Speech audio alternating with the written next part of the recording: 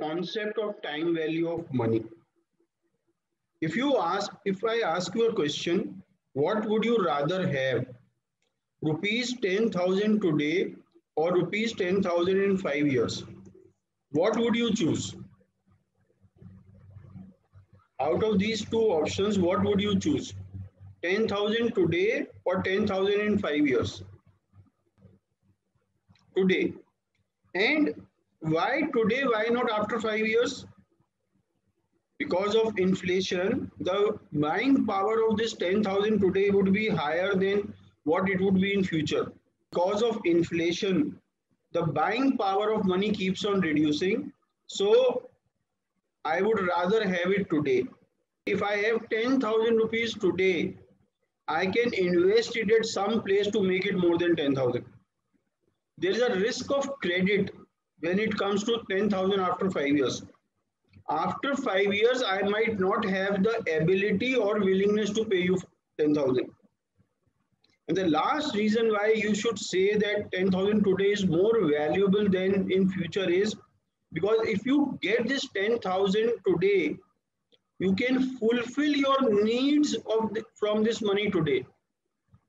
We human beings want to fulfill our needs now, and we don't want to postpone our needs for future.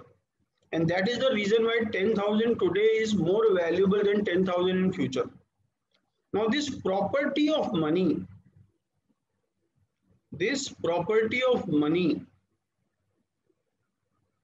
by which its value changes with time is called time value of money.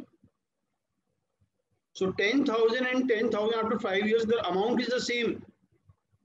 But I am saying 10,000 today is more dear, more valuable than 10,000 after 5 years. That means money value depends on time. So money, how much is an important question, but money when is also very important. And money when is basically time value of money. Money received sooner rather than later allows one to use funds for investment or consumption purpose. This concept is called as time value of money. So these are the 4 reasons which we have just discussed why money today is more valuable than money in future. First and most obvious reason is presence of positive rates of inflation will reduce the purchasing power of rupee through time.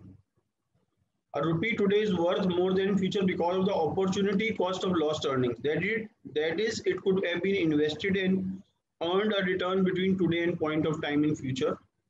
Thirdly, all future values are in some sense only promises and contain some uncertainty about their occurrence.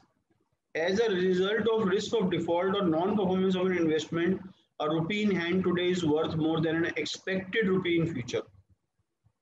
And last is finally, human preferences typically involve impatience or the preference to consume goods and service now rather than in future.